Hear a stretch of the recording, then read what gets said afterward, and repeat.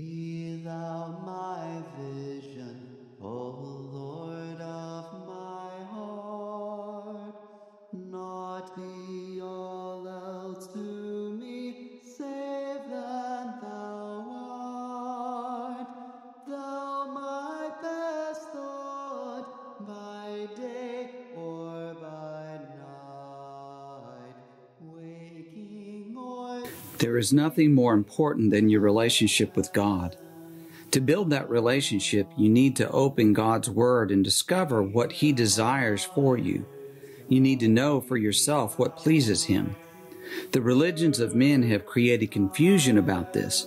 They have taught people two very destructive ideas. First, they say, you do not have anything to do, so you don't need to study the Bible.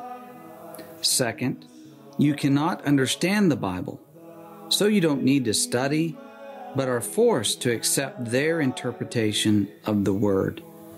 In Philippians 2, verse 12, the Word of God says, work out your own salvation. You can do this not by earning anything from God, but simply by learning His will and submitting to His commands. Ephesians 3 and 4 say, how that by revelation He made known to me the mystery, as I have briefly written already, by which when you read, you may understand my knowledge in the mystery of Christ. In other words, you can understand the gospel of Christ just as Paul understood it. We want to help you learn to study for yourself. Our guide on how to study the Bible will do this and is available to download for free at wordandsword.com/how-to. This quick and simple guide will help you learn the basic principles of effective Bible study. It will help clear up confusion and free you from the traditions of men and provide you with a solid foundation in God's Word. The lessons include Chapter 1, a will to do His will. Chapter 2, rightly divide the word of truth. Chapter 3, it is written again. Chapter 4 includes study aids. Chapter 5 gives a suggested Bible study program. Our guide is a primer, a beginning point that we pray will get you started on your personal journey to a better understanding of God's Word, free from the doctrines and commandments of men. Again, you can download it for free right now at wordandsword.com/how-to. That's wordandsword.com/how-to.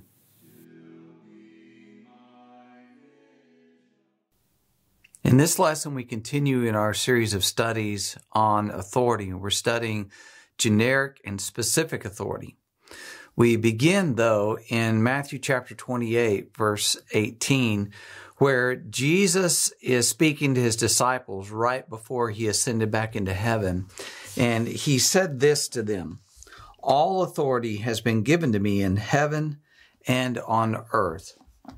So we live in a time when we are under the authority of Jesus Christ, that He has the right to command, the power, the authority from the Father to tell men what to do to be pleasing to God, how to honor God, how to worship God. He has the authority over the church, as Colossians 1:18 says, that He is the head of the church. And that means He can tell the church how to be organized, what type of work it is to be involved in, how it is that we assemble and worship, and when we assemble and worship. So the Lord, Jesus Christ, has all authority over these things. In 1 Timothy chapter 6, verse 15, it says there that He is the blessed and only potentate, King of kings and Lord of lords.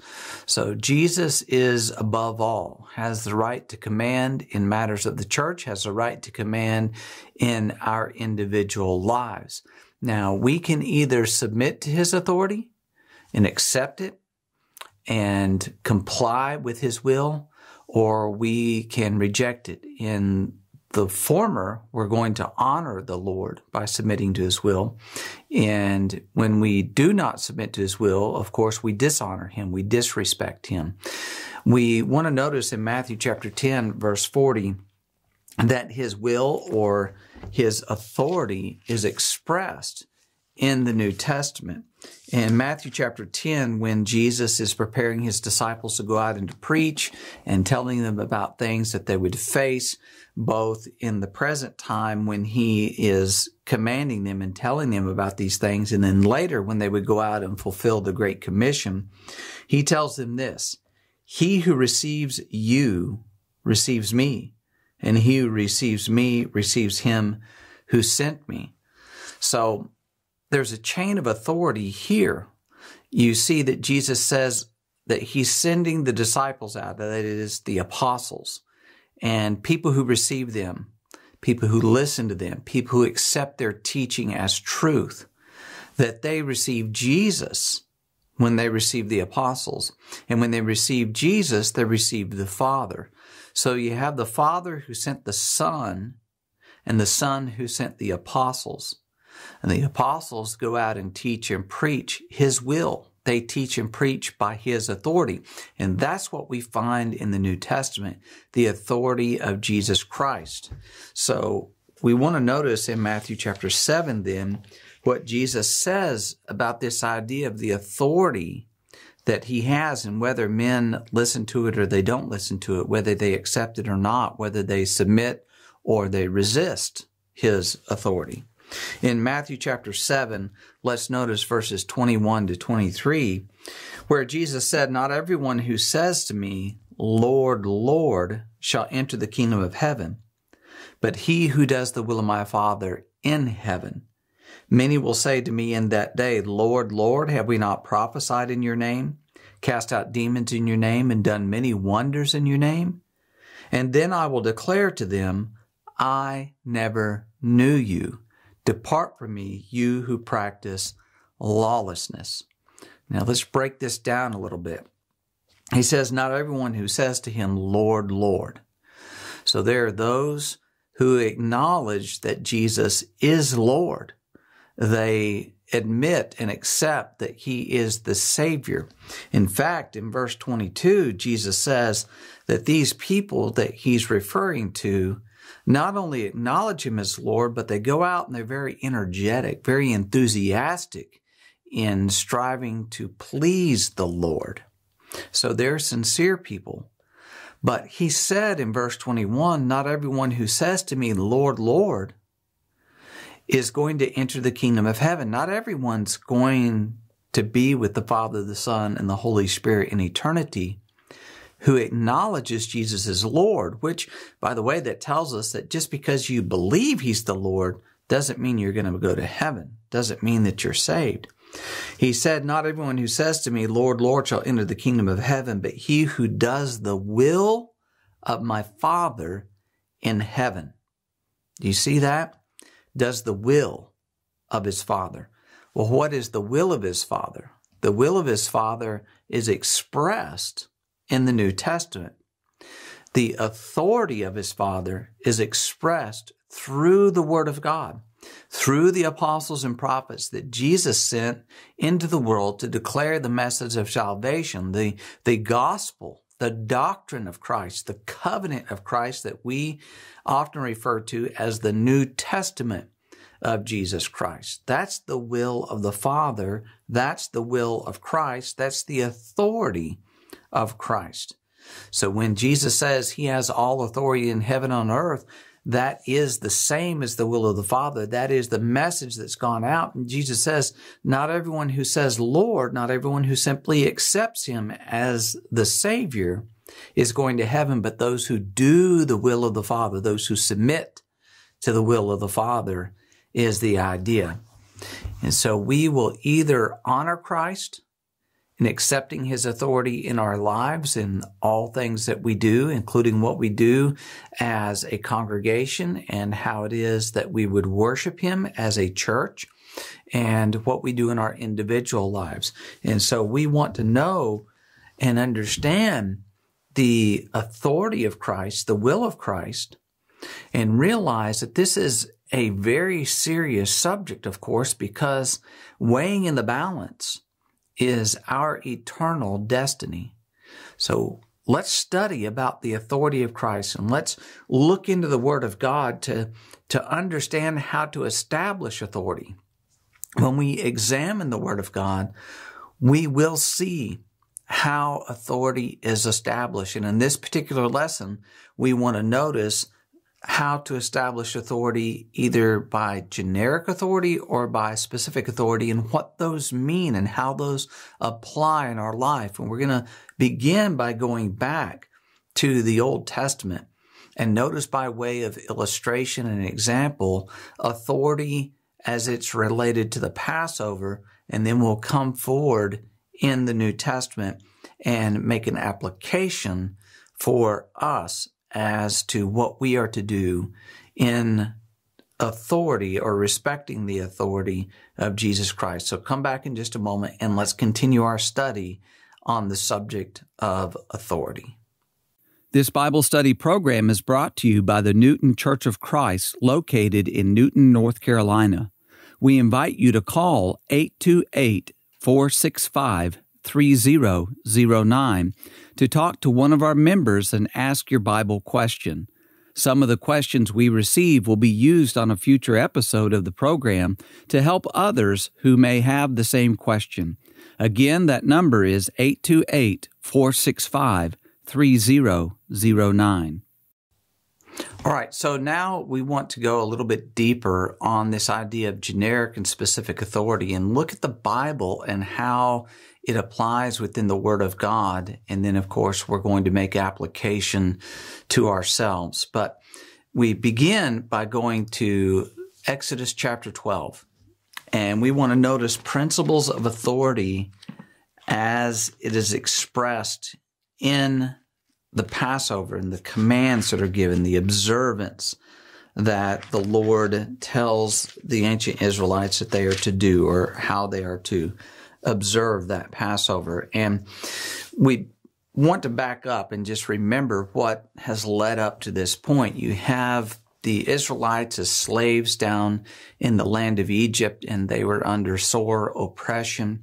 God sent Moses to deliver them out of that oppression. And when he sent Moses to deliver them, of course, then you have the plagues that unfold over time.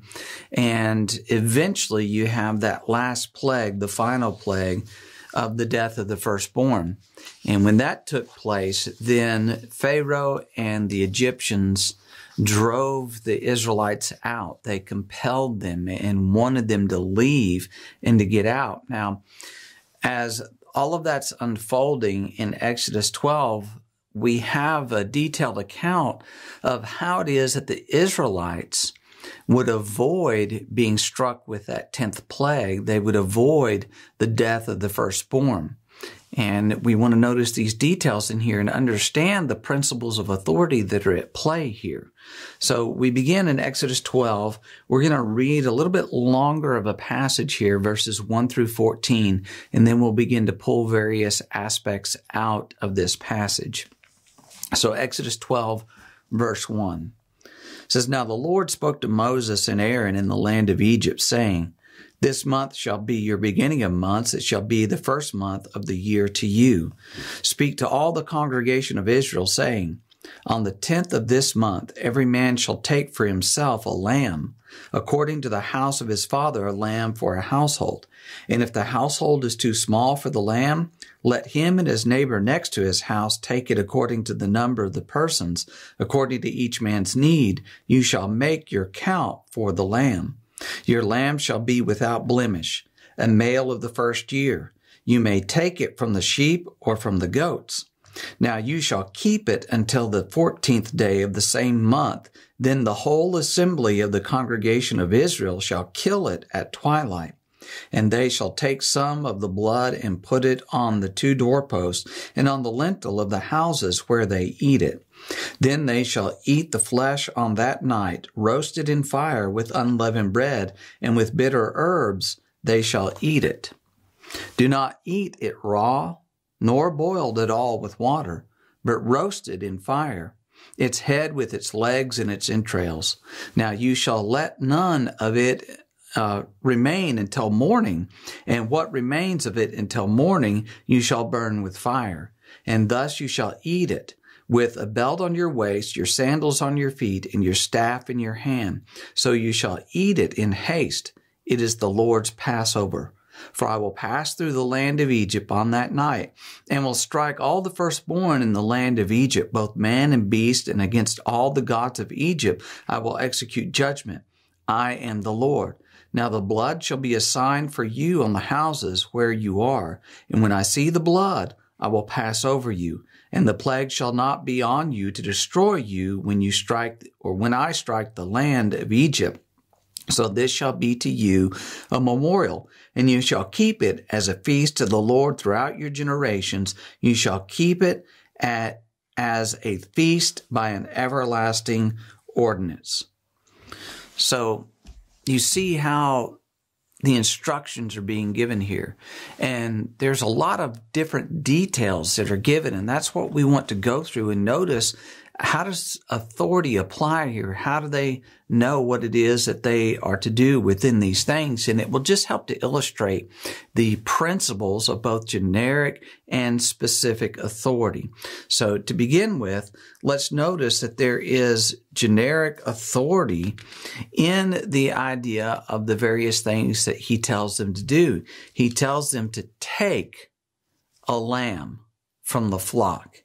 And when he tells them to take the lamb of the flock, there's nothing specific there. And we'll talk more about that in a minute. He says to keep it until the 14th day. Then he says to take the blood and put it on the lintel and the doorpost. He tells them to eat of the lamb once they slay it, once they cook it, and how that they are to dress. They're to have a belt and sandals and staff and different things like that. So he gives them all these various commands related to the Passover, and we want to notice that there is some generic authority within these. And this idea of to take this lamb, he doesn't specify who it is that is to take the lamb. So it could be the father of the household that goes out and gets the lamb and ties it up on the 10th day to keep it until the 14th day, or they somehow have that lamb there for those days in preparation for the Passover. It could be the son who takes it, or the daughter, or a servant that they send to get the lamb. But he just simply says, again, to take the lamb. And that's it. So who it is that goes to take the lamb is open. But what's not open for them to decide to do or not to do is whether or not they take a lamb. They have to take a lamb. But then also let's notice that it says to keep the lamb. Now, whether they tie that lamb up with a rope, or whether they put the lamb in a pen, or whether they have some other kind of shelter or way to control that, whether they have it sheltered or not sheltered, whether it's out in the open or, inside of a structure, however that may be, he just simply says to take the lamb and to keep it. Take it on the 10th day, and then you keep it until the 14th day. He goes on to point out that you are to have a belt. Now, he doesn't say what kind of belt that is, whether that's a leather belt or it's a rope, whether it's very wide or it's thin. He leaves that open to them to decide what type of belt, if you will, but he just says, have a belt, put a belt around your waist, similar to the sandals, whether it's leather or whether it's woven of some type of material or whatever it might be. Just put sandals. Then he says to have a staff. Does that staff need to be 3 feet, 4 feet, 5 feet? It's not designated. It's not specified in there. Should it be of oak or poplar or hickory or some other type of material, some other type of wood?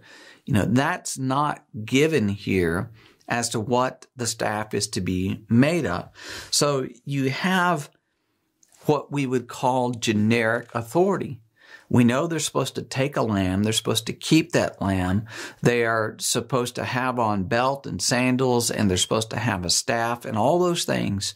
But there's some leeway, if you will, within those commands. So that's why we call it a generic command. Now, there are also specifics within these commands, and specifics that we want to notice as we go down through here.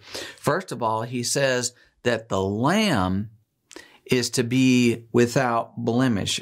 Notice again, Exodus 12, verse 5, your lamb shall be without blemish, a male of the first year. You may take it from the sheep or from the goats.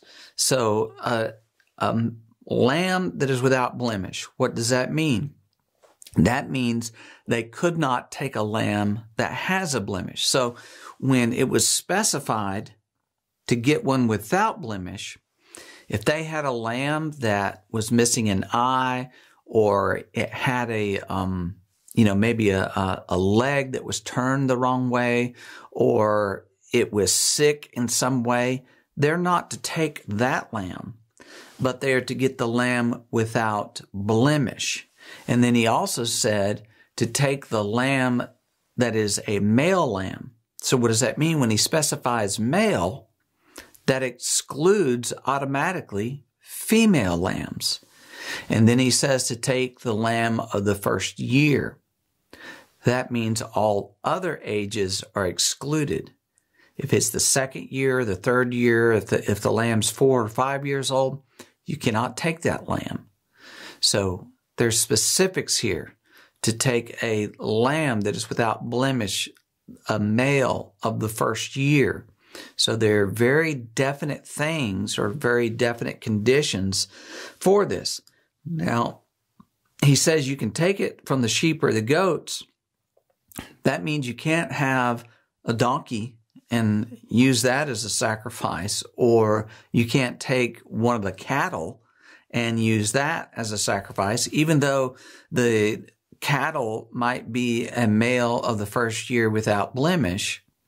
You can't do that because he says you take a lamb from the sheep or from the goats. So there's specific authority here in the type of animal that they are to take. Now he says that this month is the first month. So this is the beginning of months for them. So when they were to observe it in the years to come, they were to do this in the first month. So it's the 14th day of the first month. They're to take the lamb on the 10th day and hold it until the 14th day when they would slay it, they would cook it, they would eat it. That would be the day of the Passover. So there's specifics there. They could not do this in the second month. They were not to do it on the 15th day or on the 5th day, but they were to do it in the first month on the 14th day. So there's an exception. Let's understand that is given to that over in Numbers chapter 9. If you just want to make a note of this, we won't go very far into this, other than to say that in Exodus chapter 9, verses 6 to 14, there's a case that arises where there were men who were unclean when the Passover was observed. And the Lord had to be petitioned to explain to them, what do we do in a case where someone's unclean? Can they not observe the Passover at all? And essentially what he tells them is that they are to observe it then, those who missed it the first time, to observe it in the second month. So he made a very specific provision for an exception. But other than meeting that exception, they could not observe the Passover under their own conditions or their own rules. So they couldn't observe it in the 6th month, on the 4th day, things like that. But he says, here's when you do it: in the first month, on the 14th day, with one authorized exception specifically given by the Lord in Numbers chapter 9, verses 6 to 14. Now, as far as the food that they were to have, of course, it says they're to roast the lamb, and it specifies don't boil it, don't fix it in some other way, prepare it in some other way, don't eat it raw.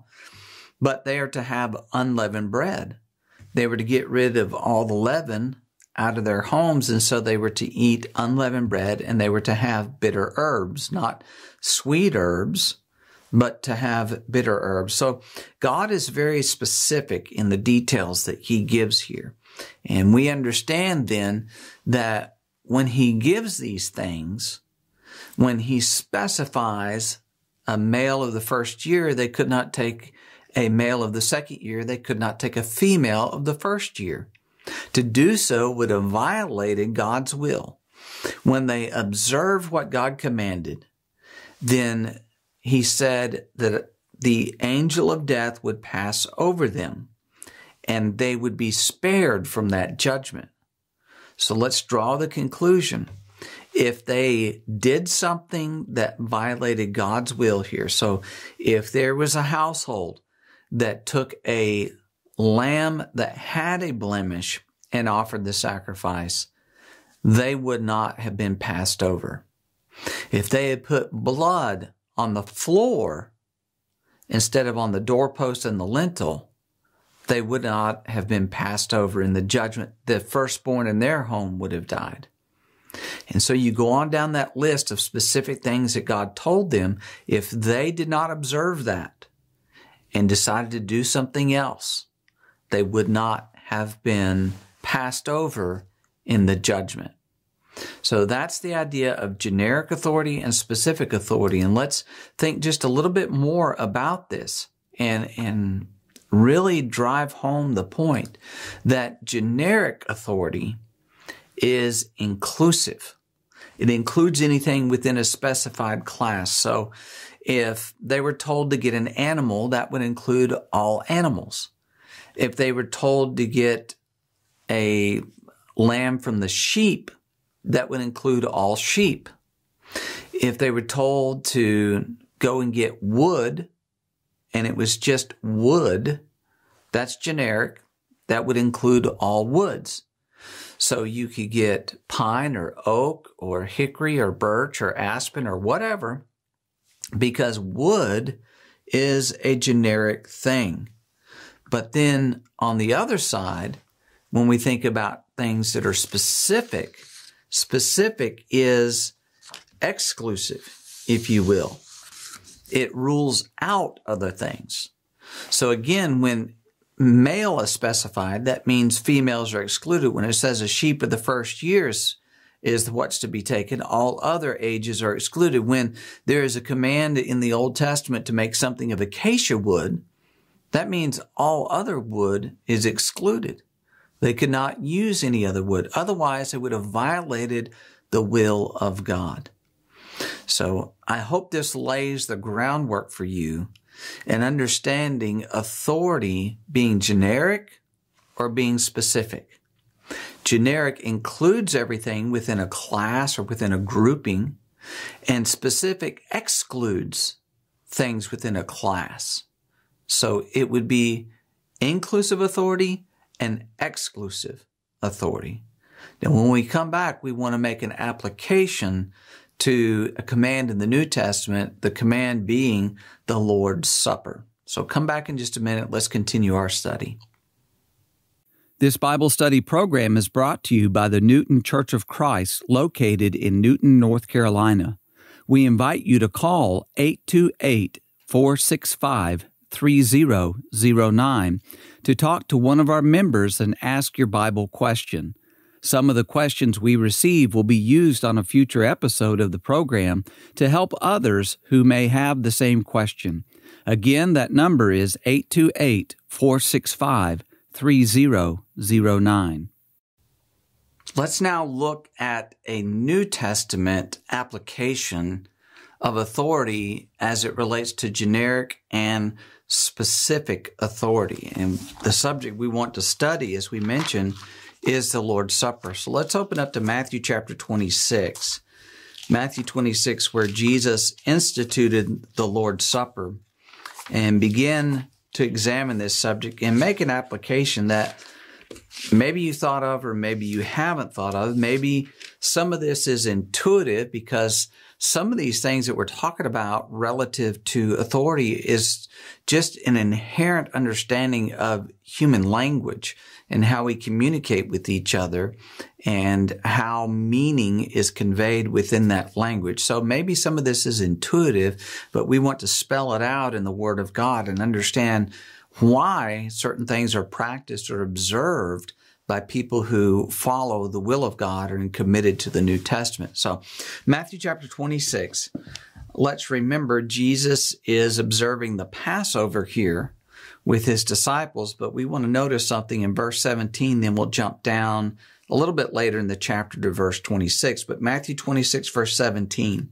Now, on the first day of the feast of unleavened bread, the disciples came to Jesus, saying to him, "Where do you want us to prepare for you to eat the Passover?" And the relevant thing we want to get out of that verse is it's the feast of unleavened bread. So that means the bread they would have on the table when they're observing the Passover and then when Jesus institutes the Lord's Supper is unleavened bread. So that's a key point. Let's jump down to verse 26, and let's read through verse 29 where Jesus actually institutes the Lord's Supper as recorded here by Matthew. And as they were eating, Jesus took bread, blessed and broke it, and gave it to the disciples and said, "Take, eat, this is my body." Then he took the cup and gave thanks and gave it to them, saying, "Drink from it, all of you, for this is my blood of the new covenant, which is shed for many for the remission of sins. But I say to you, I will not drink of this fruit of the vine from now on until that day when I drink it new with you in my Father's kingdom." So here he has instituted the Lord's Supper. The first thing we want to note is that he says, "Take this bread and eat of it."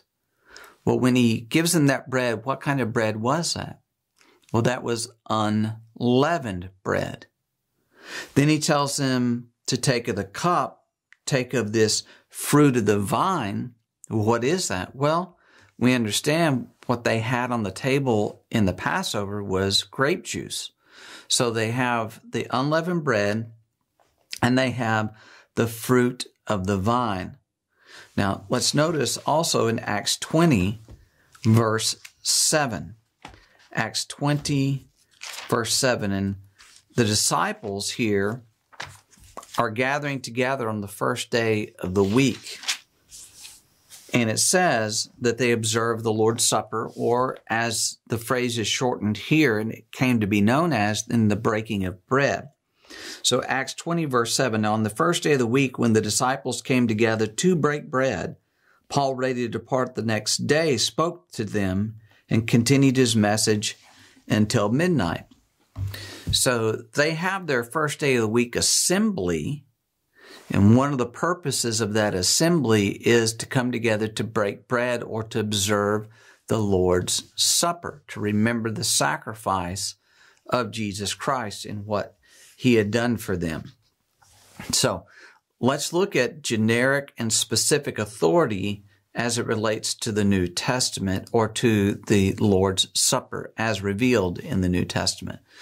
So when they are partaking of the unleavened bread and the fruit of the vine, it's not specified how that element is to be delivered or conveyed to the people in the congregation.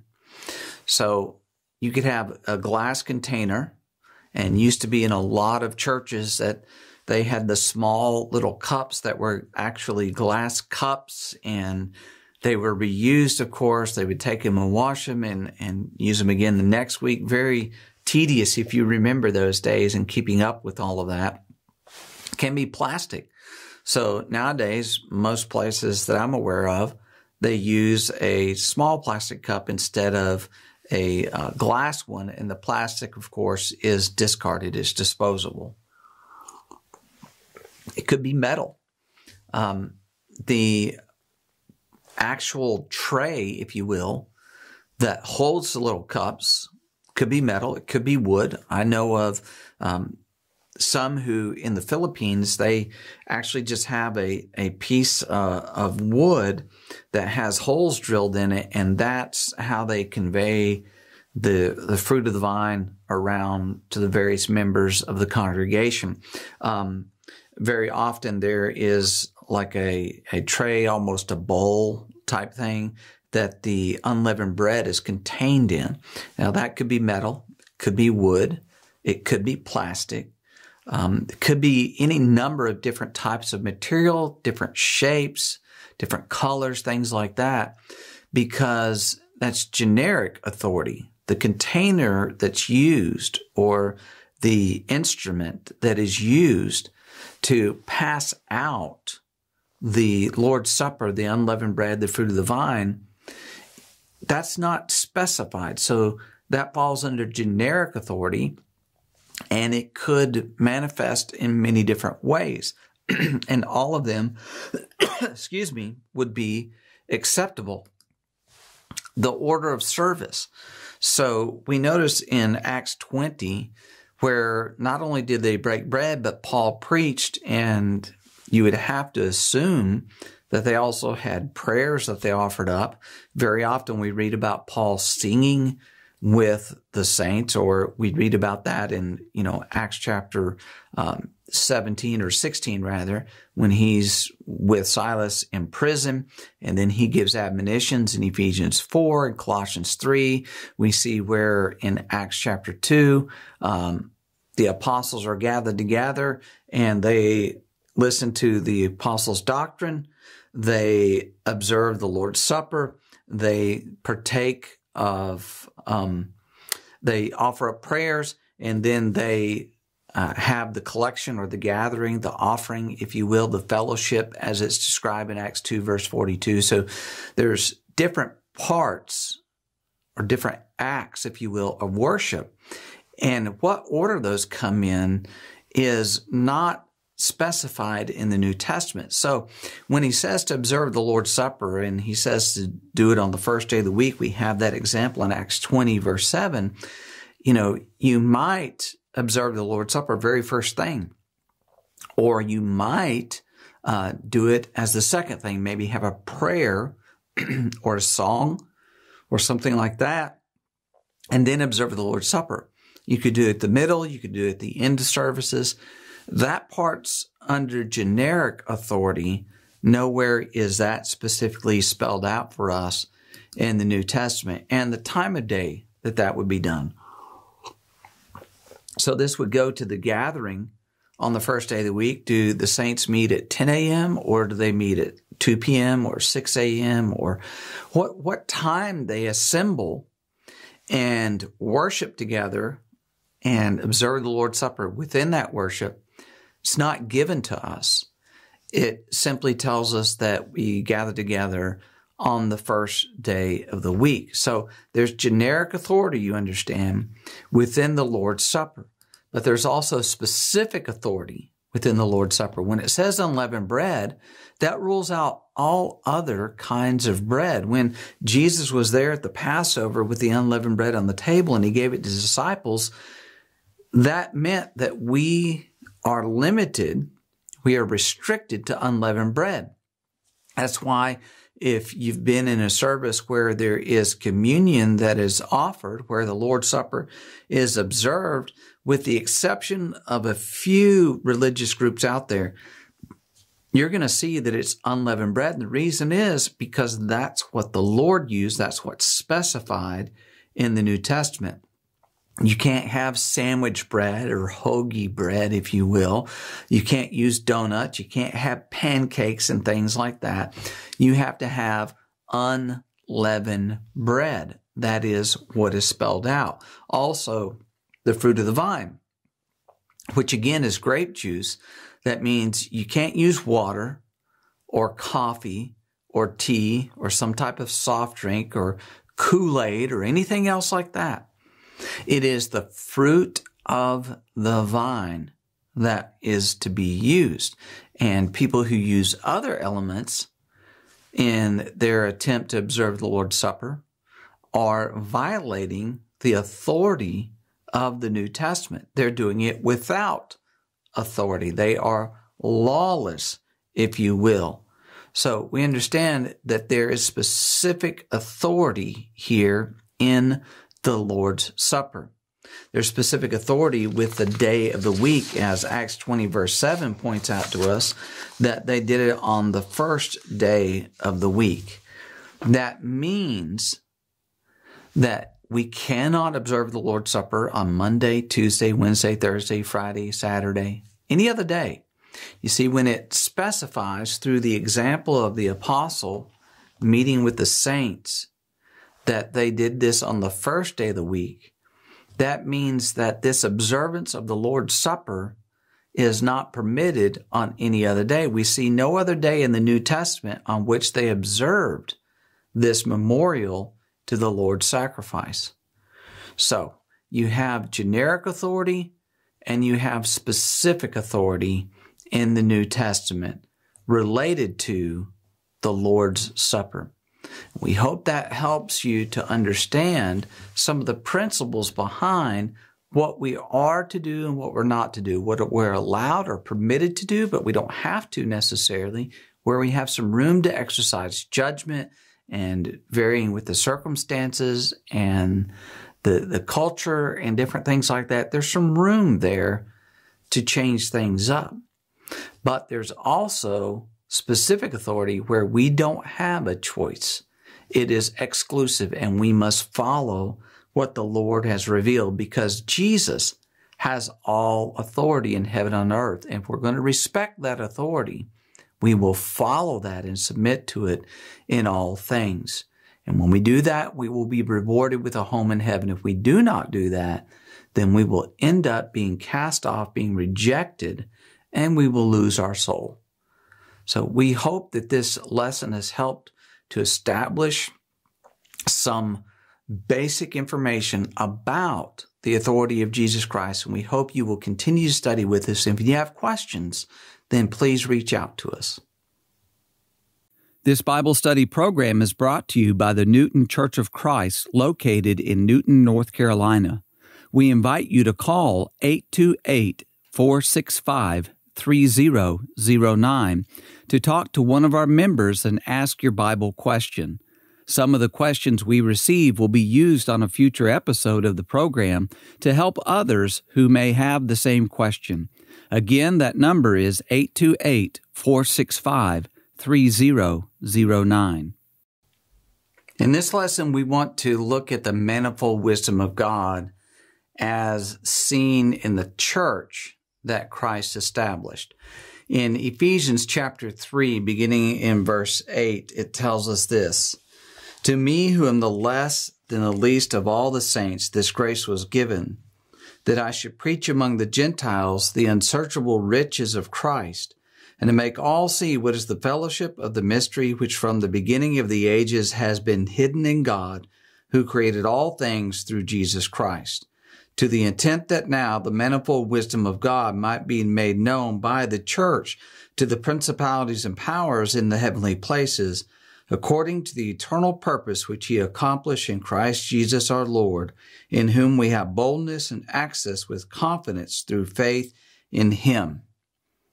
And so when he tells us here that the manifold wisdom of God is made known by the church, he's not saying that the church declares the truth of God and makes God's wisdom known to the world, though that is one of the works of the church, is to declare the gospel to the world. Really what he's saying here is that when you look at the church, you see the manifold wisdom of God, because he talks here about how this manifold wisdom of God is known to the principalities and powers in the heavenly places. It's made known by the church to these principalities and powers. So the angels even look at the church and see the great wisdom of God, the manifold wisdom of God, the many-sided wisdom of God. And so when we look at the church, it's like looking at a fine jewel, maybe like a diamond, and looking at it from different angles, the way that it's cut, the light as it hits it reflects off of it as it passes through it. You see the beauty of it from various angles. So the manifold wisdom of God, the many-sided wisdom of God is seen when you look at the church. And when we look at the church, we look at the church as revealed in the New Testament, as it was originally conceived and established by God. That's the manifold wisdom that we want to examine. And we're going to notice it in 4 different aspects. There would be more, of course, that you could look at and see, because it is truly a manifold, many-sided, more than 4, but we're going to look at just 4 here. First of all, we want to notice the church in relation to the world, and it is simply the idea that those who are saints of God are brought together as a church, or they are considered to be the church. And that word originally comes from a word that's a compound word called ecclesia, and it means the first part of it is out of, and the second part is to call, klesia. So it's the called out. That's what the church is, the ones who have been called out.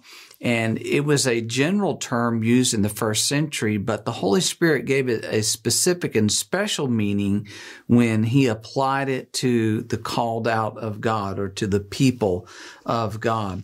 When we look at 2 Corinthians chapter 6, verse 14, we see this concept being explained here.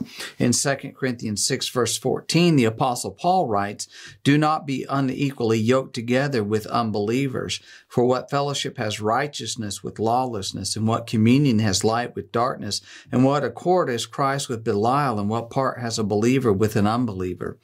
And what agreement has the temple of God with idols? For you are the temple of the living God, as God has said, I will dwell in them and walk among them. I will be their God, and they shall be my people. Therefore, come out from among them and be separate, says the Lord. Do not touch what is unclean. I will receive you. I will be a father to you, and you shall be my sons and daughters, says the Lord Almighty." So come out from among them. Come out from the false religions of the world. And in the first century especially, he's talking about the paganism, the idolatry that existed in that ancient world, and in Corinth, in that region where they were very idolatrous. So he says, come out from among them, be separate from those people. And that's the idea, the concept of the church. And we are called out, as Romans 12 verses 1 and 2 says, to be transformed. It says we're not to be conformed to this world, but to be transformed from the world. In other words, the people that God calls out of the world are to be different and distinct from the world. And the people of God are to be different and distinct in the way that they talk. They're not to use filthy language or coarse jesting or things like that. They're to be called out and be different in the way that they dress, that they don't dress like the world around them. You know, the world dresses in a way that's very provocative and very suggestive, and dresses in a way to draw attention to themselves, to get people's attention, to make others think well of them. And the Bible is against that. It's not saying the Bible's against looking nice, fixing yourself up and things like that. No, that's not the idea.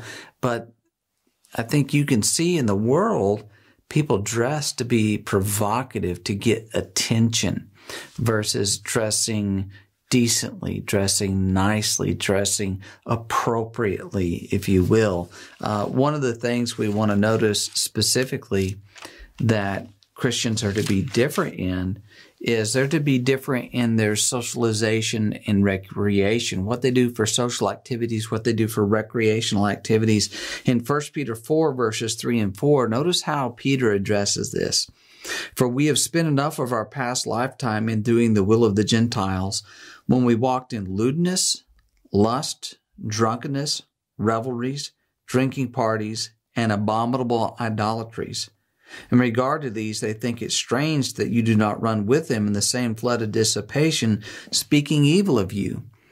When you look at what goes on in the world, you realize that people pursue these things in their social and recreational activities. When you're talking about drunkenness, revelries, and drinking parties especially, but also when you talk about lewdness and lust, there's a lot of the things that go on in the world that involve that lewdness and lust, as well as the drinking parties and the revelries and things like that. And he says, Christians don't act like that.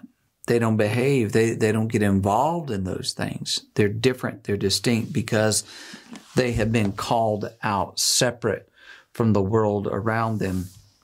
In relation then to one another, we understand that those who are part of the church are described as the house of God. In 1 Timothy chapter 3, notice verse 15 here as Paul writes to Timothy and says, "But if I am delayed, I write so that you may know how you ought to conduct yourself in the house of God, which is the church of the living God, the pillar and ground of truth." And that idea of house is, of course, the idea of a household or a family. God, the Father, is the father of that family. Jesus Christ is our elder brother for those who are in that family. And those who are in the family consider one another brothers and sisters in Christ. And you see that referred to and alluded to throughout the New Testament. And this family that you have is to be a family of love, having love and care and concern for one another, helping each other out through life's struggles and trials and difficulties. And in 1 Corinthians chapter 13, it specifically says this concerning love, or having that attitude of love. In 1 Corinthians 13, verse 4, love suffers long and is kind. Love does not envy. Love does not parade itself, is not puffed up, does not behave rudely, does not seek its own, is not provoked, thinks no evil, does not rejoice in iniquity, but rejoices in truth, bears all things, believes all things, hopes all things, endures all things. So those who are in the house of God, the family of God, they have this love toward one another that shows an interest in each other to help each other, to be a blessing to each other, to be there for each other in times of difficulty and trial, and to be there for each other to rejoice together in times of blessing and goodness. So you have the church being the called out, being described as the family of God. And then as far as a government, the church is described as a kingdom, or referred to as a kingdom. In 1 Timothy chapter 6, 1 Timothy 6, verse 15, it says, "Which he will manifest in his own time, he who is the blessed and only potentate," that's sovereign, "the King of kings and Lord of lords." When it refers to Jesus as a king, we understand that Jesus is a king over his kingdom. And the Bible does not give us this concept that the kingdom is one thing and the church is another thing. No, when you look at the people of God and it being described as the church, the called out, in one sense it's a family, in another sense it's a kingdom.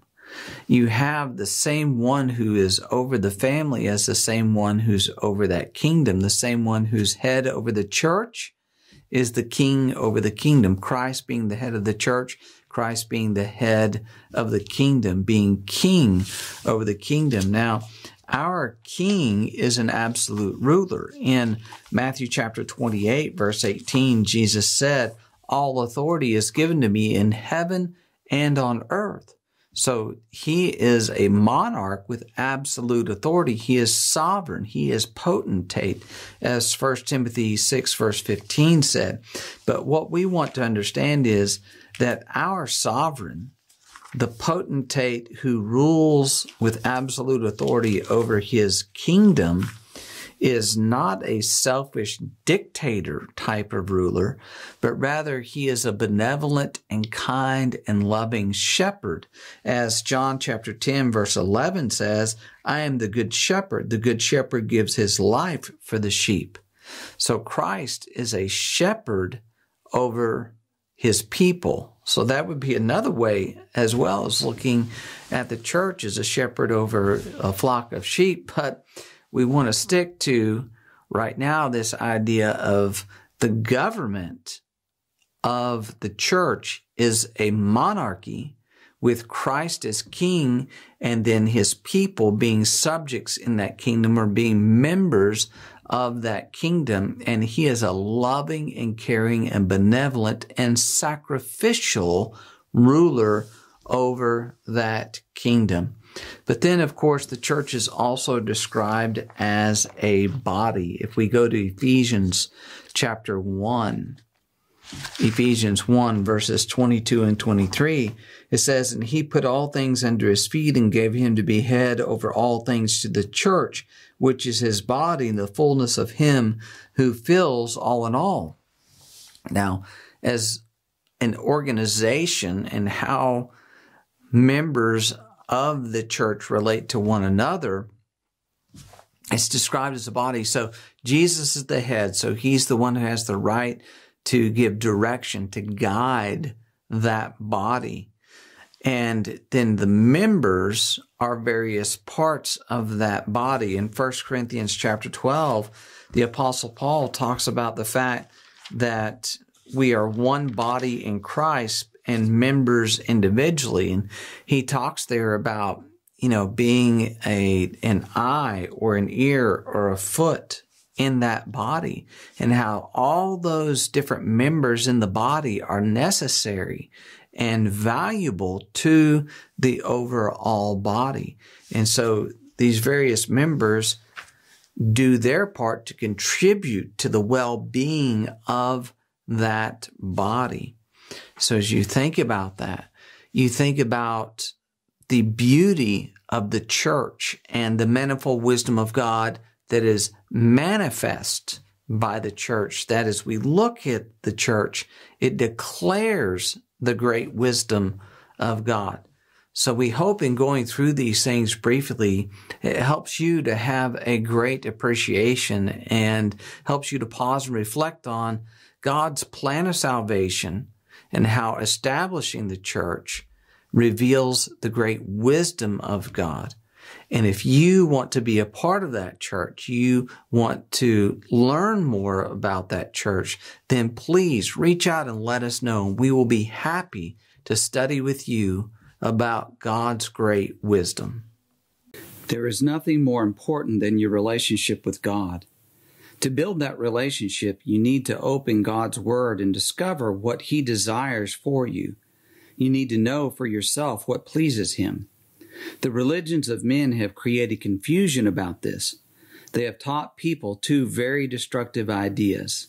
First, they say, you do not have anything to do, so you don't need to study the Bible. Second, you cannot understand the Bible, so you don't need to study, but are forced to accept their interpretation of the Word.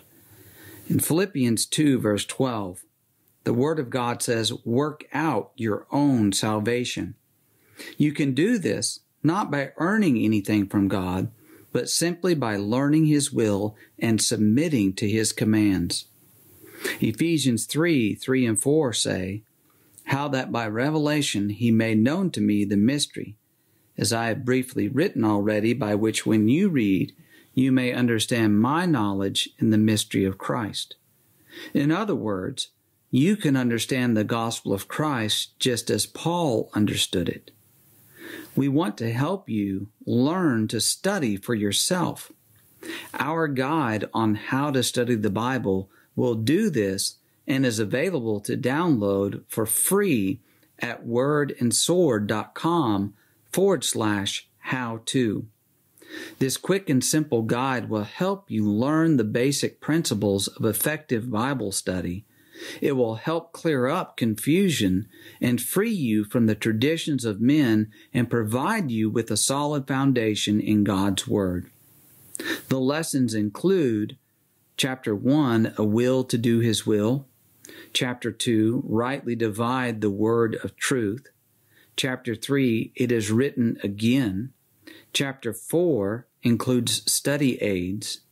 Chapter 5 gives a suggested Bible study program. Our guide is a primer, a beginning point that we pray will get you started on your personal journey to a better understanding of God's Word, free from the doctrines and commandments of men. Again, you can download it for free right now at wordandsword.com/how-to. That's wordandsword.com/how-to.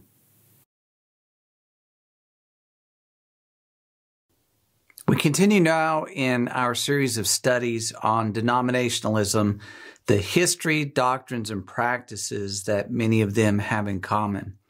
And we begin with this thought. It is hard to believe that some people believe things that are so blatantly wrong, so blatantly false.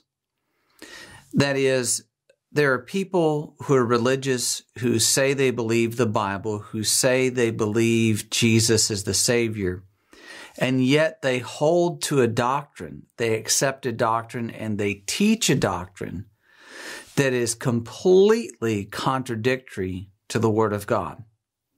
For instance, there are people who say they believe in the Bible and believe Jesus is the Savior, but that Jesus was just a man, that he was not God. Well, in Hebrews chapter 1, verse 8, we realize that the Bible declares Jesus is deity, that he possesses divine nature. He did before he came to earth, he did while he was on earth, and he does now as he is in heaven. Because Hebrews 1, verse 8, it says, but to the Son, he says, that is, the Father says to the Son, your throne, O God, is forever and ever. So the Father refers to the Son as God.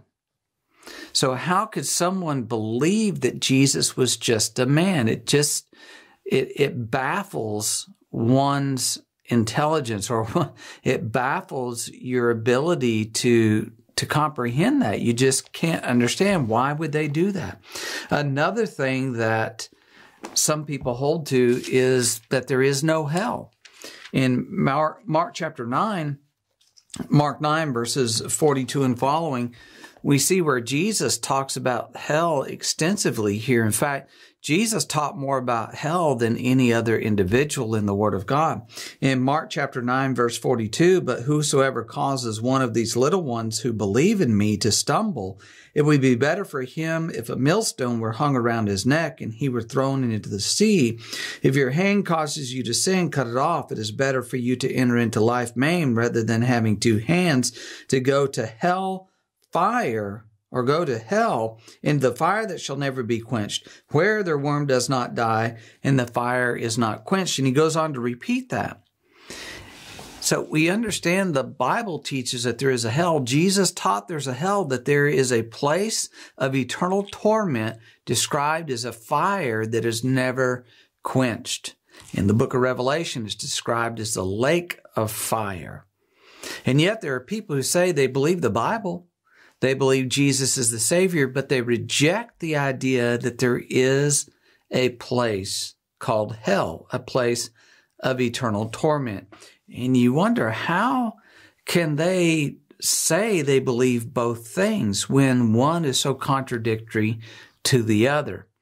Another one that is hard to understand is how people can believe Jesus is going to reign physically on earth on a physical throne for 1,000 years. Because when you read the Bible, there's no support for that whatsoever. You have to really twist and turn what's in the Scripture to get to that conclusion. Just like you have to twist and turn to get to the conclusion Jesus was just a man, or that there is no hell. You really have to do some, if you will, mental gymnastics to reach that conclusion. And the same thing is true when it comes to the doctrine of premillennialism and the idea that Jesus at some point in the future is going to return and rule and reign on earth over a physical kingdom. Because the Bible teaches that Jesus will never do that, that his kingdom is not a physical kingdom, not a worldly kingdom. And so when you study the Word of God, you understand the conclusion about premillennialism is it's utterly false. It's a theory conjured and created by man, by the imaginations of man. And what we want to do in this study is test the spirits, as John said.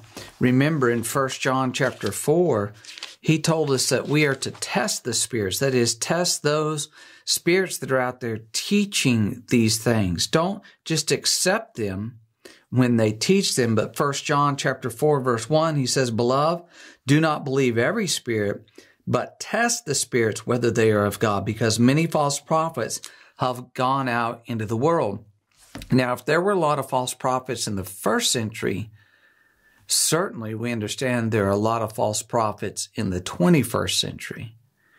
So we need to test the spirits, and we're going to test the doctrine of premillennialism on a few different points in our study together. We're going to look at, first of all, the definition of premillennialism. What exactly is that? And then we're also going to notice the promises that God made to Abraham and what premillennialism says about them, and then what does the Bible say about them.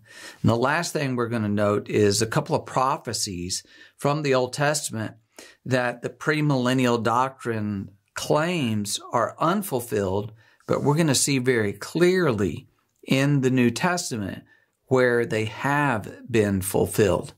So grab your Bible, grab a notepad, make a few notes as we go through this. Call in and ask us questions. Send us an email, ask questions. But be ready to study and to dig into this subject in a deeper way so that we have a better understanding. So come back in just a few moments and we'll continue our study. This Bible study program is brought to you by the Newton Church of Christ, located in Newton, North Carolina. We invite you to call 828-465-3009 to talk to one of our members and ask your Bible question. Some of the questions we receive will be used on a future episode of the program to help others who may have the same question. Again, that number is 828-465-3009. Let's now get into some specifics about the doctrine of premillennialism. And the first thing we want to do is look at the definition as commonly taught among the denominations. And not every point would be agreed upon here, but I think as we go through this, you'll recognize a common message that is presented in pulpits throughout this country. But the definition of premillennialism, here's essentially how it goes. That the Old Testament teaches that Jesus came to earth, that Christ came to this earth with an intent to establish an earthly kingdom, but that he was rejected by the Jews. And that was a surprise to God that he would be rejected by his own people. And so there was no earthly kingdom established, but rather that God decided in place of the kingdom, he would establish the church until some point in time in the future, the kingdom on earth could be established. And so the idea is that at some point in the future, that there is going to be this thing called the rapture, when the faithful of God suddenly disappear from the earth. The temple is going to be rebuilt. The saints that are raptured will be taken up into paradise, and then there will be a period of tribulation on earth. Now, I recognize that there are various ideas about pre-tribulation, mid-tribulation, post-tribulation, everything like that, as far as some of these things that go on. But generally speaking, most people have this concept of the rapture taking place, of saints going to paradise, and then this 7-year period of tribulation on earth when people are given a second chance to believe in Jesus Christ. And then when you go forward from there, at the end of that 7 years of tribulation, they say that Christ is going to return, that there is going to be this battle of Armageddon. There's going to be a resurrection of the tribulation saints. There's going to be a judgment of the saints. And Jesus is going to establish his throne in Jerusalem, and he's going to reign there for 1,000 years. And at this same time, when he establishes his throne in Jerusalem after the Battle of Armageddon, all the Jews are going to be converted to Christ, and Satan is going to be bound up. And thus, when Jesus reigns on earth, there will be this 1,000-year reign of peace, and everyone on earth is going to be in fellowship with God, and it's going to be glorious and similar to the paradise that Adam and Eve lived in full fellowship with God, and everything is going well, and there's no sin, no unrighteousness, no evil on earth because Satan is bound. Now, they say at the end of the 1,000 years, that the wicked are going to be raised, they're going to be judged, they're going to be cast off into hell. The righteous are going to then be all taken to heaven. So that, in a nutshell, if you will, is the basic concept of premillennialism that is taught throughout this land. Now, what we want to notice, first of all, is that premillennialism contradicts the Word of God because it denies that the promises to Abraham have been fulfilled. Let's go and look at those promises now in Genesis chapter 12. In Genesis chapter 12, remember that God called Abraham and made promises to him as Abraham would be faithful and loyal to God. So Genesis 12, beginning in verse 1. Now the Lord said to Abram, "Get out of your country, from your family, and from your father's house to a land that I will show you. I will make you a great nation. I will bless you and make your name great, and you shall be a blessing. I will bless those who bless you, and I will curse him who curses you, and in you all the families of the earth shall be blessed." So there are 3 promises that God makes to Abraham here.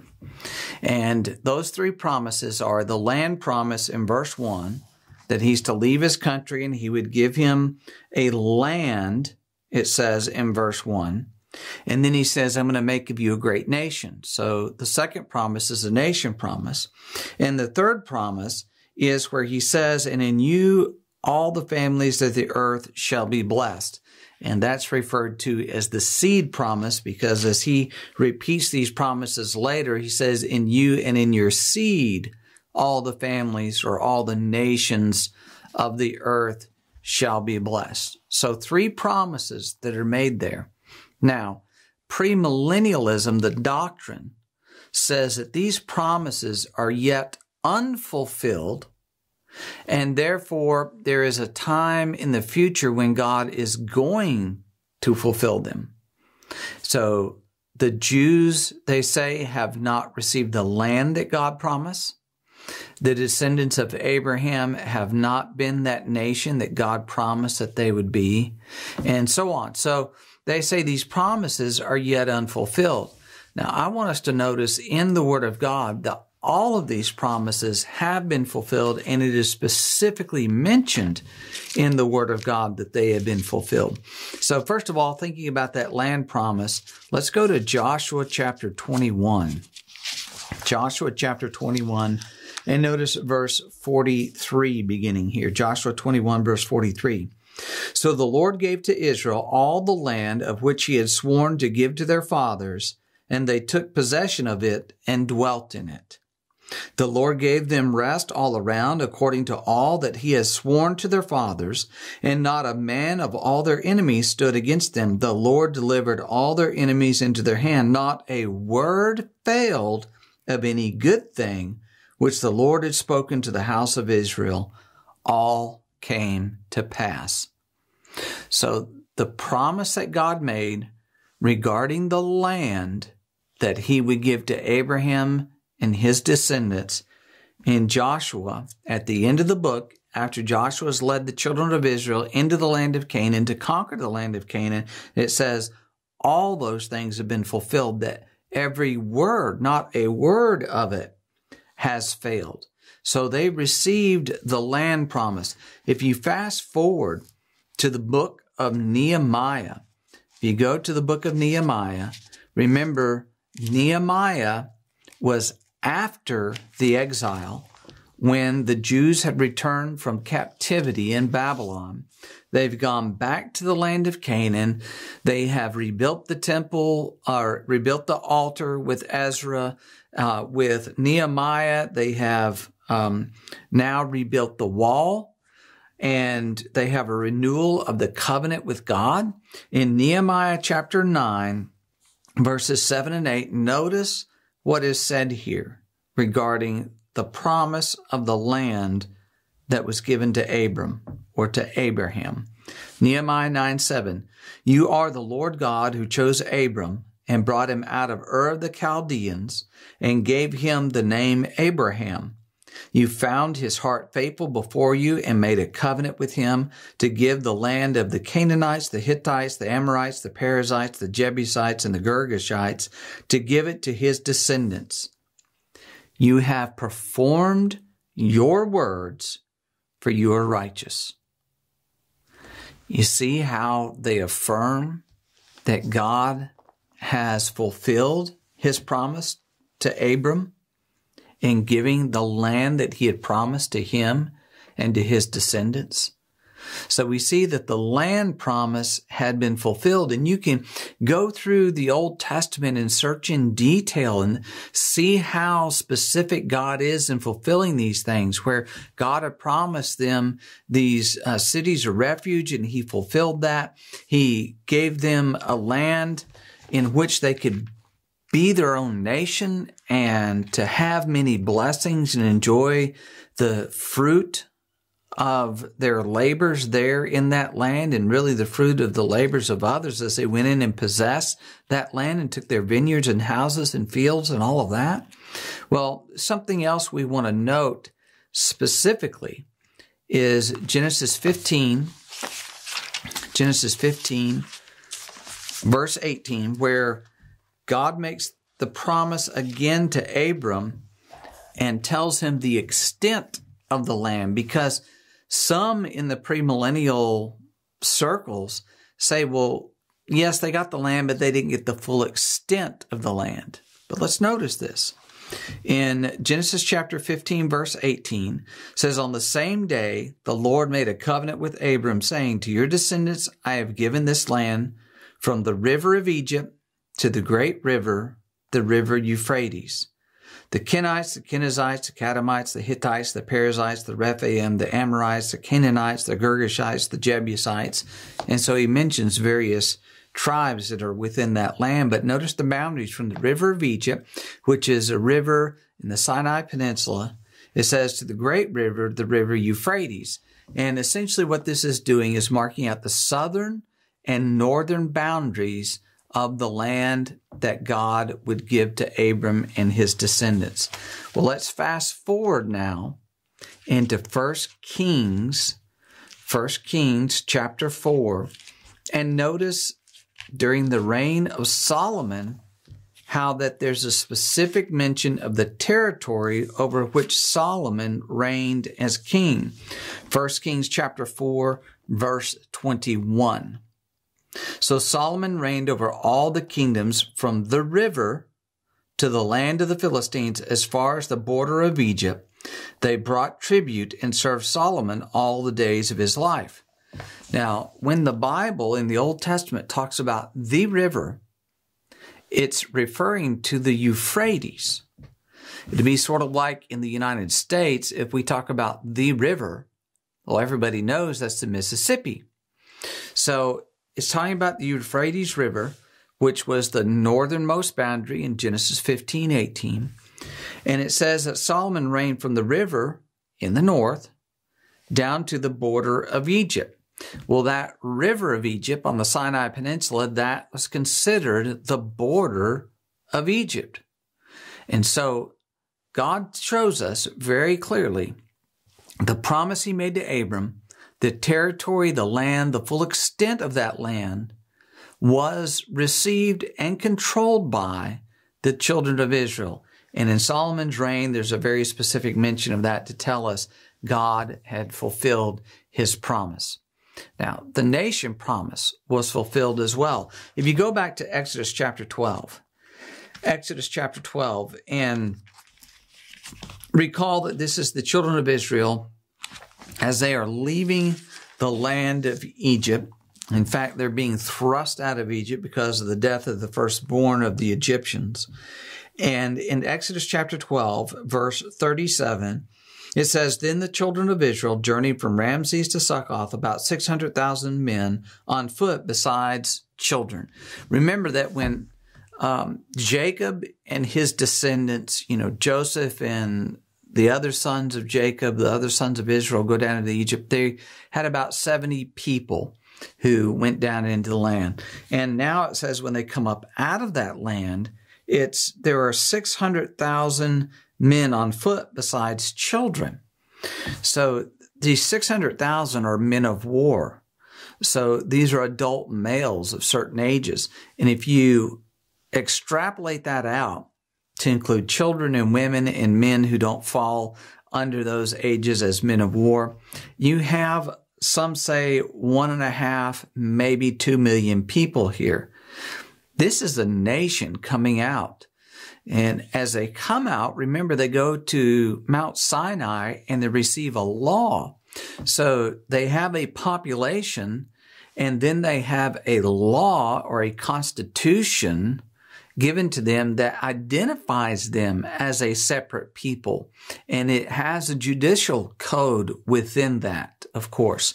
So they are a nation when they come out of the land of Egypt. And eventually, of course, they go into that land of Canaan when the land promise is fulfilled. So the two promises that God made to Abram in Genesis 12, 1 and 2, to give him a land and to make him a great nation, we see were fulfilled in the Old Testament. The only promise that wasn't fulfilled in the Old Testament was the seed promise, that in Abraham, in his seed, all the families or all the nations of the earth would be blessed. But when you get to the New Testament, you understand that's what it is about. The New Testament is about the fulfillment of that third promise, the seed promise. When you go to Galatians chapter 3, and notice verse 16 here, Galatians chapter 3, verse 16, where Paul writes this: "Now to Abraham and his seed were the promises made. He does not say, and to seeds as of many, but as of one, and to your seed, who is Christ." So the seed promise was fulfilled in Jesus Christ. The seed of Abraham in that promise, through which all the families of the earth would be blessed, was referring to the Savior, to the Messiah who would come into the world and bring salvation, the Lamb of God who takes away the sin of the world. That's where that promise was fulfilled.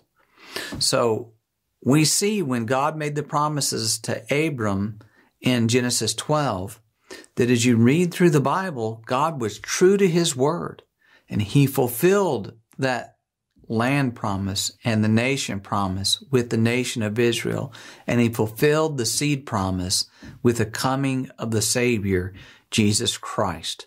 So yes, all these promises to Abraham have been fulfilled, and premillennialism, when it denies that those promises have been fulfilled, that God has fallen short, they deny the Word of God. They deny the truth. They deny God's faithfulness to keep His Word. And we'll come back in a minute, and we want to notice some things about prophecy, and two prophecies particularly that premillennialism says have failed, but when you study the Word of God, it tells us that they have been fulfilled. And so come back in a few moments and we'll continue our study.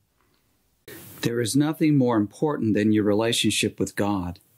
To build that relationship, you need to open God's Word and discover what He desires for you. You need to know for yourself what pleases Him. The religions of men have created confusion about this. They have taught people two very destructive ideas.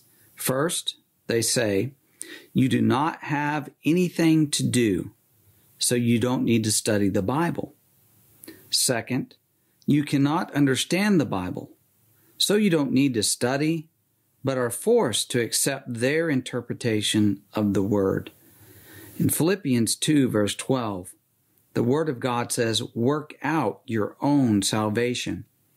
You can do this not by earning anything from God, but simply by learning His will and submitting to His commands.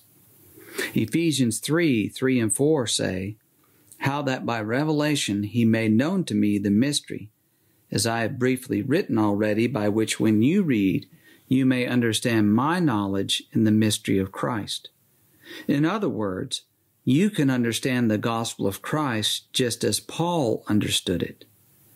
We want to help you learn to study for yourself.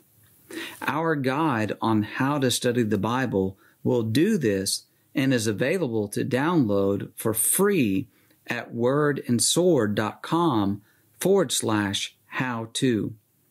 This quick and simple guide will help you learn the basic principles of effective Bible study. It will help clear up confusion and free you from the traditions of men and provide you with a solid foundation in God's Word. The lessons include Chapter 1, a will to do His will. Chapter 2, rightly divide the word of truth. Chapter 3, it is written again.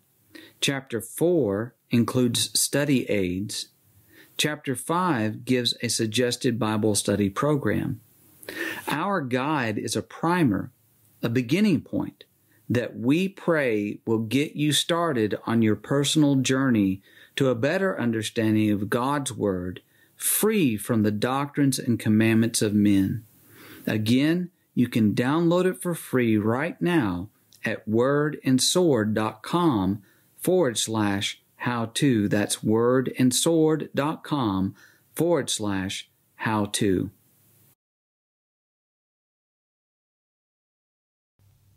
One of the big problems with the doctrine of premillennialism is the fact that it denies that prophecies in the Old Testament have been fulfilled when the Bible explicitly tells us they have been fulfilled. And they have to do this in an effort to make those prophecies apply to something that is still in our future, when in reality, having been fulfilled, those things are in the past.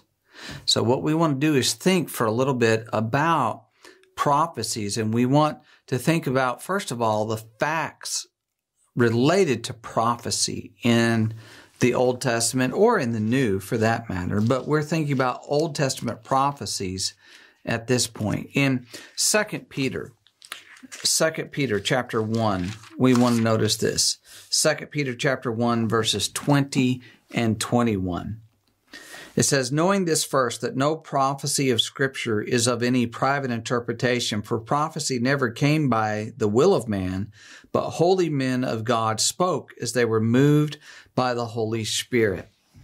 So God was the one revealing these things in the Old Testament. God was the one prophesying about future events that would unfold. So when we think about prophecy, we're not talking about a man making a guess, even a well-informed and well-educated guess about the future. We're not talking about things that man said and the validity of them. What we're talking about is God's Word. And when we think about this, what we're dealing with is the integrity of God's Word, which is really saying the integrity of God. Did he or did he not fulfill the things that he said, the things that he talked about, the things that he revealed through his prophets in Old Testament times? One of the things we know about prophecy is that the prophecies of the Old Testament were there very often to prepare the world for Christ and his kingdom that was to come. If we go to Acts chapter 26, Acts 26, we want to notice verses 22 and 23 here. Acts 26, 22 and 23. It's the Apostle Paul preaching here. And it says in Acts 26, 22, "Therefore, having obtained help from God, to this day I stand witnessing both the small and great, saying no other things than those which the prophets and Moses said would come, that the Christ would suffer, that he would be the first to rise from the dead, and would proclaim light to the Jewish people and to the Gentiles."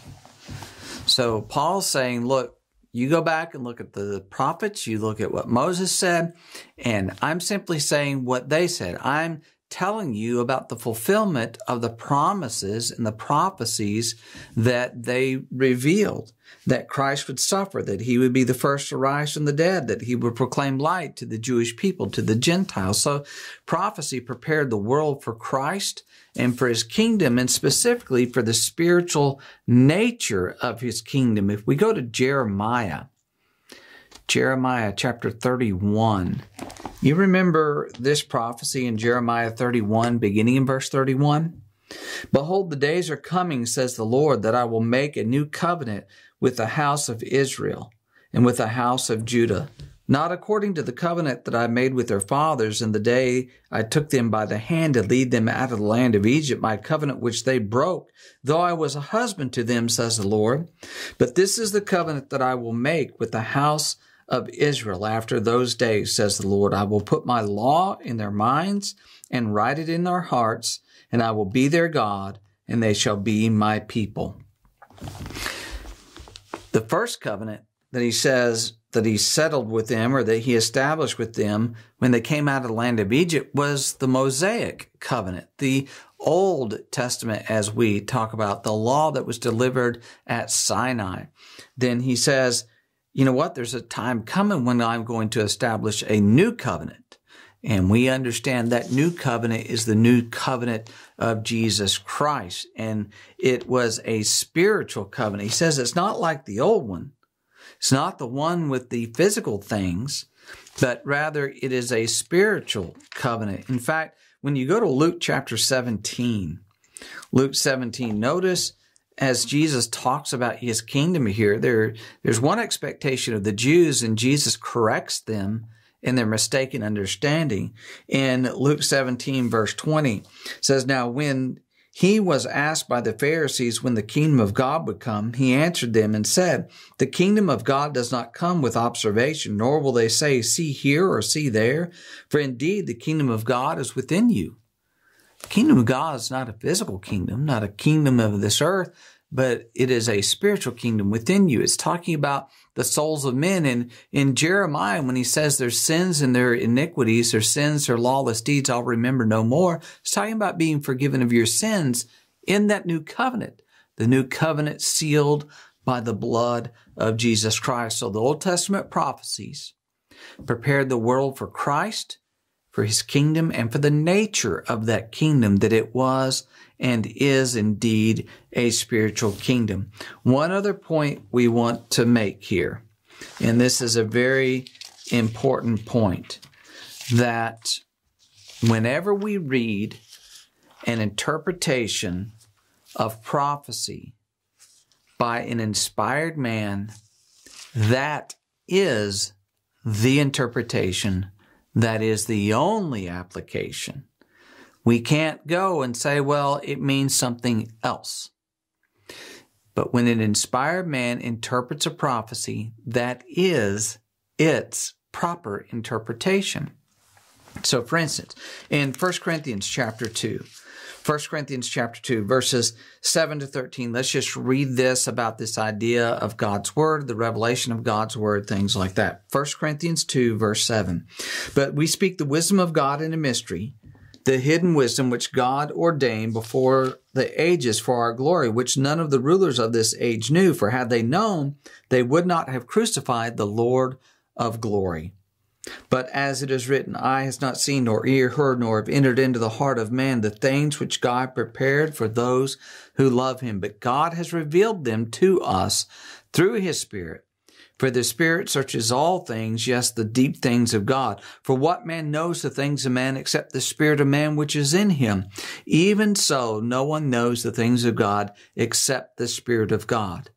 Now we have received not the spirit of the world, but the Spirit who is from God, that we might know the things that have been freely given to us by God. These things we also speak, not in words which man's wisdom teaches, but which the Holy Spirit teaches, comparing spiritual things with spiritual. So Paul is pointing out that the revelation of God, the mind of God, is something that's only known when God revealed it to men. And he says, now God has revealed that to the apostles and prophets. And what they're saying is the mind of God. So when, again, an inspired man interprets a prophecy and applies it to an event, that is its proper interpretation. Let's go to Acts 2 now.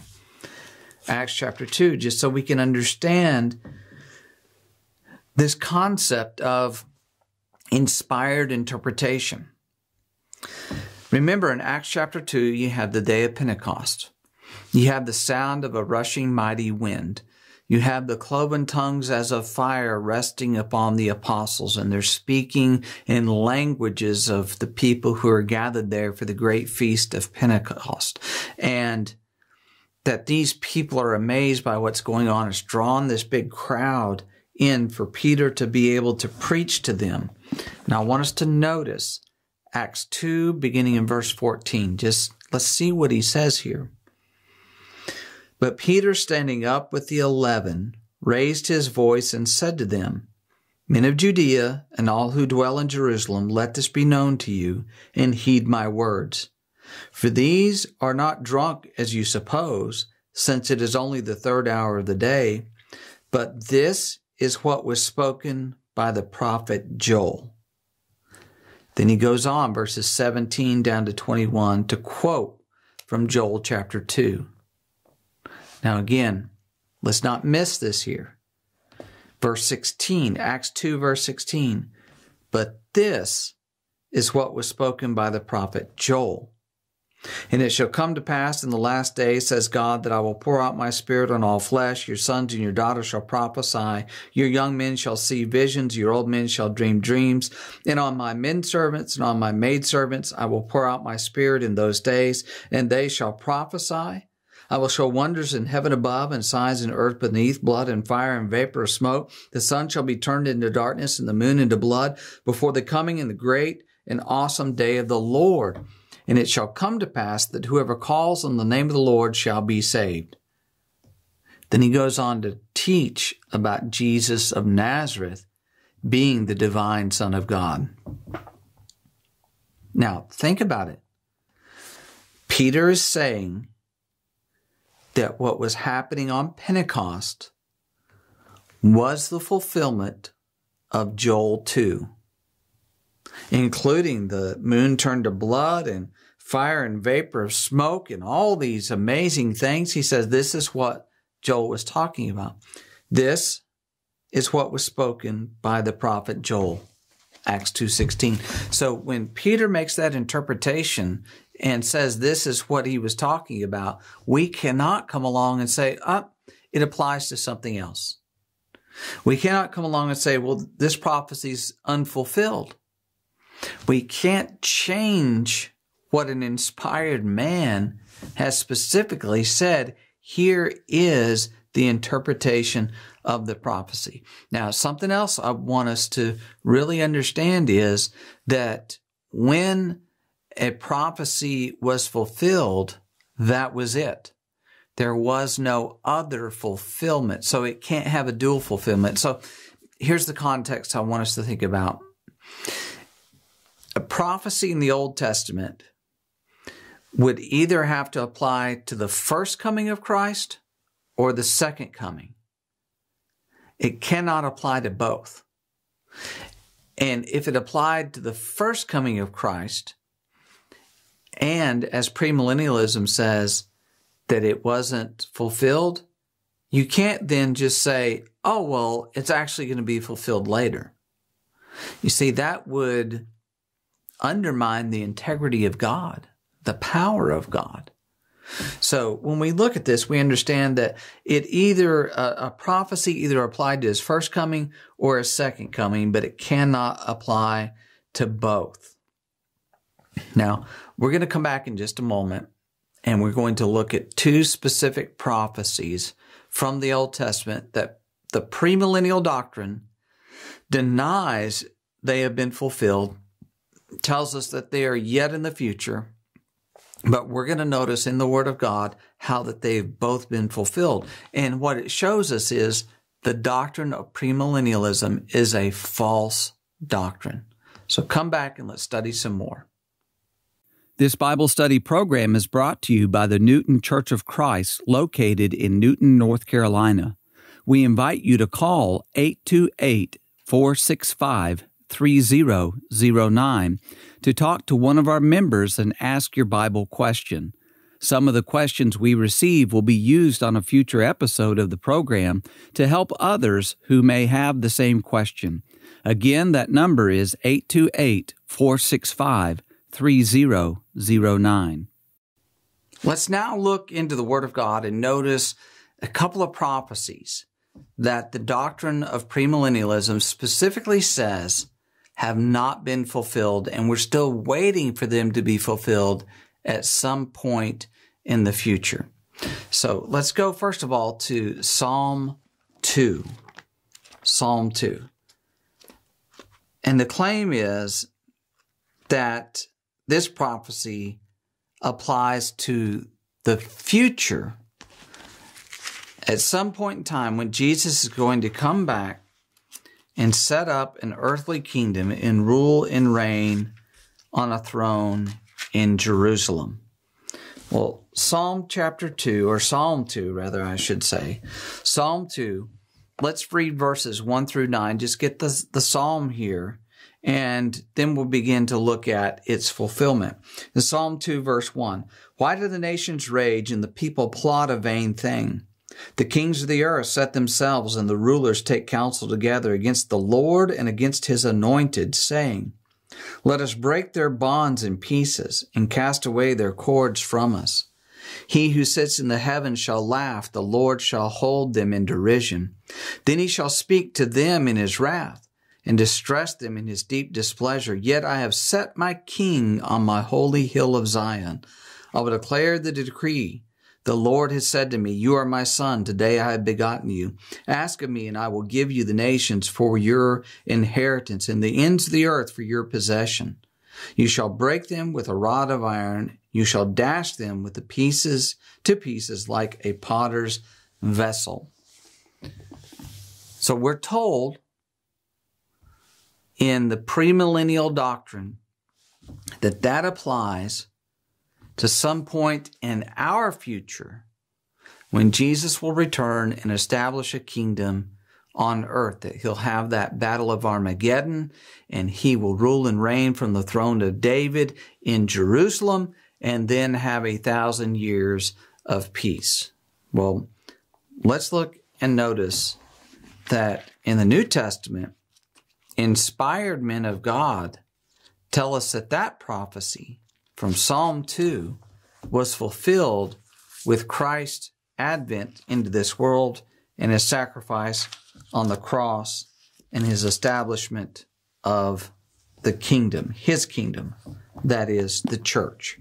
In Acts chapter 4, let's notice verses 24 to 28 here.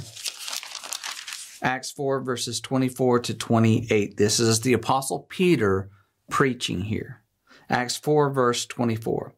So when they heard that, they raised their voice to God with one accord and said, Lord, you are God who made heaven and earth and the sea and all that is in them, who by the mouth of your servant David have said, why did the nations rage and the people plot vain things?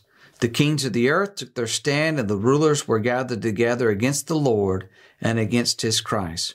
For truly against your holy servant Jesus, whom you anointed, both Herod and Pontius Pilate with the Gentiles and the people of Israel were gathered together to do whatever your hand and your purpose determined before to be done.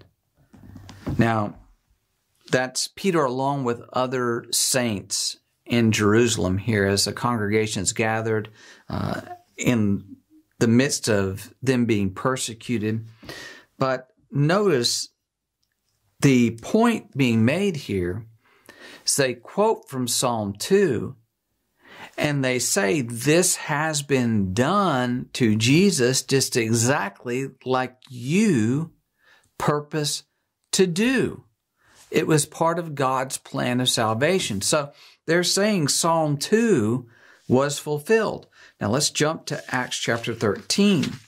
Acts 13, and notice where the Apostle Paul mentions that Psalm 2 has been fulfilled. In Acts 13, verse 31 beginning, he was seen for many days by those who came up with him from Galilee to Jerusalem, who are his witnesses to the people. And we declare to you glad tidings, that promise which was made to the fathers, God has fulfilled this for us their children, in that he raised up Jesus, as it is also written in the second Psalm, you are my son, today I have begotten you. You see, both with the apostles in Jerusalem in Acts 4 and with the Apostle Paul here, they claim and they tell us that Psalm 2 has already been fulfilled. And what that means is we are not looking for its fulfillment in the future. We look to the past and see where it has already been fulfilled. We see where God kept his promise. We see God's great wisdom in working out that plan of salvation. And so we are thankful that he sent his son to this earth to die for our sins. Now, premillennialism also says that Psalm 132 verse 11 is unfulfilled. So let's go to Psalm 132. Now, as you're turning over there to Psalm 132, they say that the language of the Old Testament must be taken literally. And it is only literal, and that's the only way that it can be taken. Otherwise, God deceived his people. And so they go to Psalm 132 in verse 11, and they say, see, here is a prophecy that is made that is a literal thing that God's talking about, and it's not been done yet, and so it has to be fulfilled in the future. Well, Psalm 132 verse 11, the Lord has sworn in truth to David, he will not turn from it. I will set up your throne, the fruit of your body. So they say, okay, he's prophesying that there's going to be the throne of David on which a descendant of David, the fruit of his body, would rule and reign. And so that's not been fulfilled as God made this promise, but he said literally that he's going to sit on David's throne. So that's why they say Jesus is going to come back in the future, sit on the throne of David, literally that exact throne in Jerusalem, and rule and reign for 1,000 years. Well, if we go to Acts chapter 2, again, this is the day of Pentecost, when Peter is preaching to the Jews who have gathered there from many nations under heaven. In Acts chapter 2, Let's read verses 29 to 32 and just see what Peter says about this. In Acts 2, verse 29, "Men and brethren, let me speak freely to you of the patriarch David, that he is both dead and buried, and his tomb is with us to this day.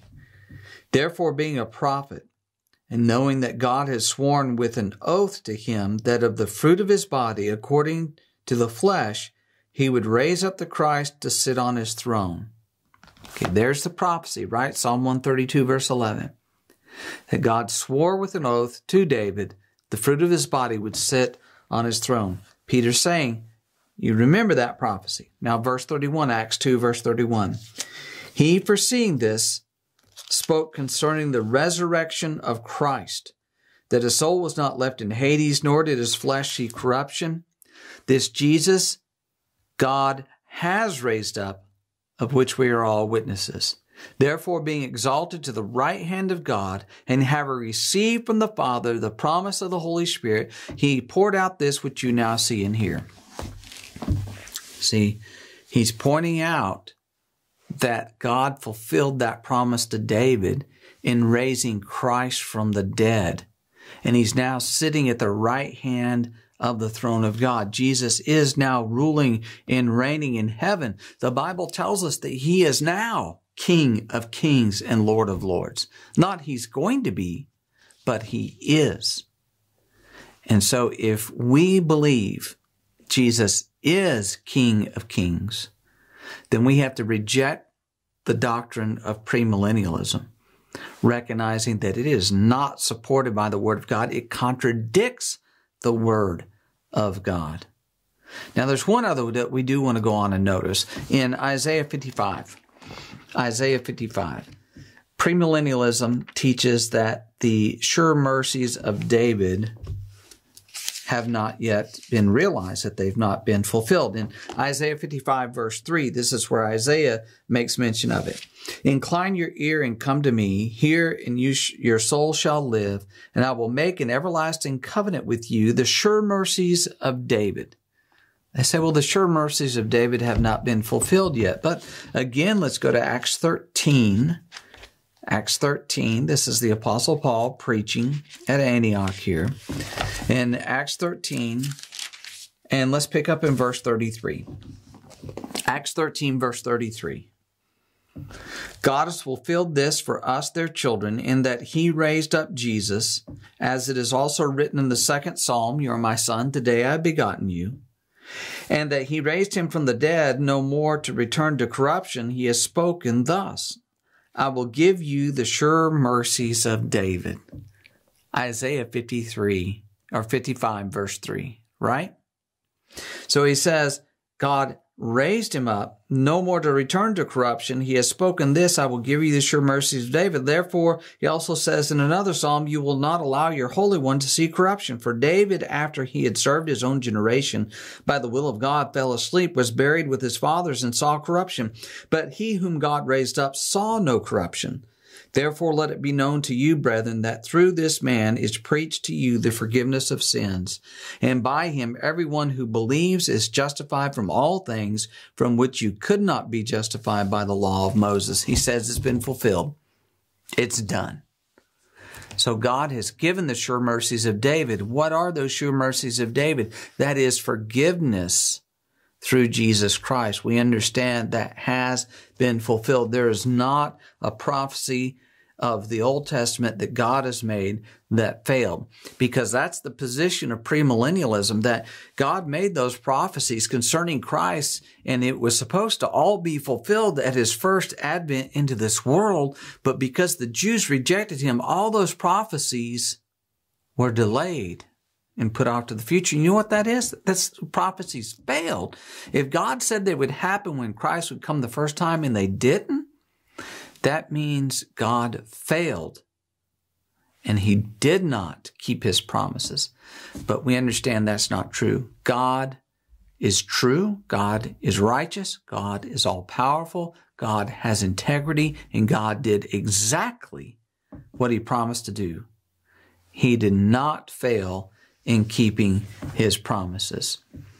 So as you think about premillennialism, you understand that it's hard to believe that people would accept a doctrine that is so contrary to the Word of God and really undermines the integrity of God's Word and the integrity of God Himself.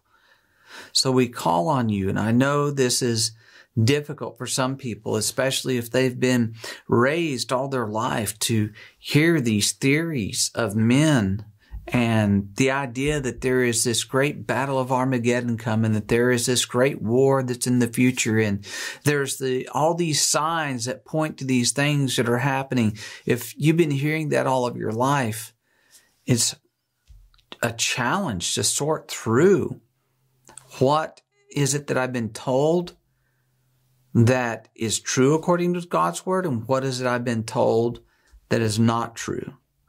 And so we would be happy to study further with you. And we encourage you to continue to study on your own and read the Word of God and test the spirits, whether they are of God. Test what we've said according to the Word of God. And reach out to us and let us know how we can help you to have a better, deeper understanding of the Word of God. There is nothing more important than your relationship with God. To build that relationship, you need to open God's Word and discover what He desires for you. You need to know for yourself what pleases Him. The religions of men have created confusion about this. They have taught people two very destructive ideas. First, they say, you do not have anything to do, so you don't need to study the Bible. Second, you cannot understand the Bible, so you don't need to study, but are forced to accept their interpretation of the Word. In Philippians 2, verse 12, the Word of God says, work out your own salvation. You can do this not by earning anything from God, but simply by learning His will and submitting to His commands. Ephesians 3 and 4 say, how that by revelation He made known to me the mystery, as I have briefly written already, by which when you read, you may understand my knowledge in the mystery of Christ. In other words, you can understand the gospel of Christ just as Paul understood it. We want to help you learn to study for yourself. Our guide on how to study the Bible will do this and is available to download for free at wordandsword.com/how-to. This quick and simple guide will help you learn the basic principles of effective Bible study. It will help clear up confusion and free you from the traditions of men and provide you with a solid foundation in God's Word. The lessons include Chapter 1, a will to do His will. Chapter 2, rightly divide the word of truth. Chapter 3, it is written again. Chapter 4 includes study aids. Chapter 5 gives a suggested Bible study program. Our guide is a primer, a beginning point that we pray will get you started on your personal journey to a better understanding of God's Word, free from the doctrines and commandments of men. Again, you can download it for free right now at wordandsword.com/how-to. That's wordandsword.com/how-to.